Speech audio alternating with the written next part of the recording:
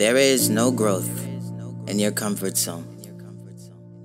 There is no growth in your comfort zone. Be thankful for every test, obstacle, setback, or difficulty that you have been facing. It is bringing out the very best in you. Misfortune can be a gateway to opportunity, but when met, the majority of people turn away in sorrow and defeat.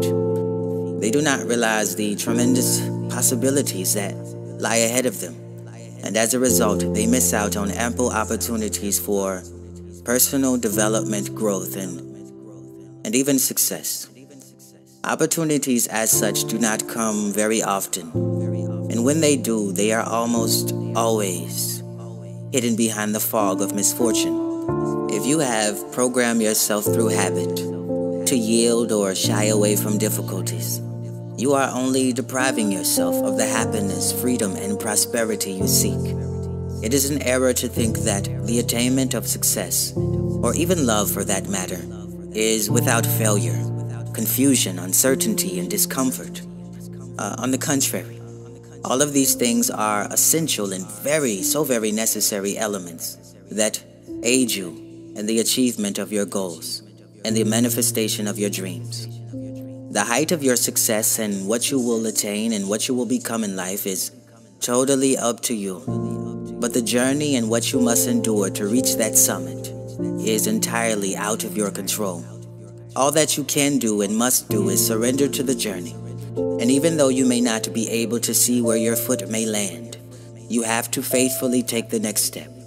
Believe and know that the more you walk out of fear and into faith, the pits of uncertainty will surely be paved into paths of prosperity. And the moment you decide to embrace and conquer discomfort, you will begin to step into the role of being the creator of your fate and the master of your destiny. And in the game of life, you will soon learn that no level of success is greater than the challenges that come with it. It takes little to no effort to climb a hill in your backyard or a staircase in your home, but it takes a tremendous amount of willpower and fortitude to trek up the terrain of, say, Mount Everest. When you set the goal, you must also be aware of and ready for the climb. And even if you're not ready, go anyway. The journey will prepare you for the destination. Through every twist, turn, and moment of terror, you must pledge to never retreat or turn away from your destination. Understand that no phenomenal woman, or prolific man for that matter, has ever been able to escape temporary defeat or misfortune. The only thing that separates the magnificent and amazing from the mediocre and the average is fortitude. That ability to persist through pain and peril and push through difficult times. The great ones always possess a sort of mental toughness and spiritual tenacity that allowed them to persevere through tests and confidently conquer challenges. They did not turn around. They always kept going, and thus they succeeded. And that is their only secret. They did not give up. The path to greatness is paved with uncertainty and haunted by discomfort. But these things only protect the riches of success from the spiritually poor.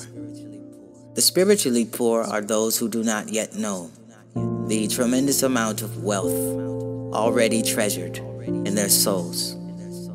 The wealth of peace, the wealth of knowledge and wisdom, the wealth of divine guidance, strength, and mental power. Because we do not always seek these things first, difficulties often come to make them known to us. We would not know our strength if our weaknesses were not exploited. We would not know our power if we have never stood face to face with defeat and adversity.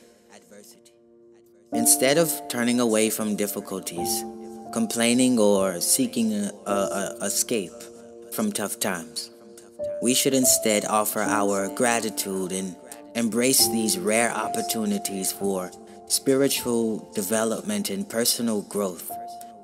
Be okay. Be okay with being uncomfortable. When we are comfortable, we often get lazy and start to stray away from our disciplines and practices that have allowed us to progress and to be where we are today. We may even begin to lose our creative passion, drive, and motivation to do the very things that we love to do. Comfort is the cousin of complacency, and complacency is the mother of failure. To be uncomfortable is to be in great company. To be uncomfortable is to be in great company. You will understand and soon realize that the bulk of your success, creative inspiration, and motivation will come amid trying times. Whenever we are out of our comfort zone, we are forced to search deep within us and around us for the answers to life's problems. Difficult times trigger something within us and serve as a reminder that we need to make a serious effort to change and reform ourselves so that we may change our lives for the better. They remind us that we are not living up to our full potential and that there is still so much that we have yet to discover about ourselves. We are urged to become more disciplined, more self-aware, and more God-seeking. And when we do, we open a well of power that has long been bottled up beneath the surface of our being. Every challenge, every difficulty, every test, and misfortunate circumstance comes only to awaken you to the power and divinity that rests within you. Embrace changing conditions. They have saved you from comfort. Realize that discomfort is a conduit for personal growth and soul development. If you are not comfortable, it means you're growing. It means that life is blessing you with an opportunity to change, to improve your knowledge and understanding about it, and to better yourself. It is okay to be content. It is a great danger to be comfortable. To be content is to be satisfied with circumstances and the way things are. To be comfortable is to sit in that satisfaction with no desire to improve yourself or continue to progress through life.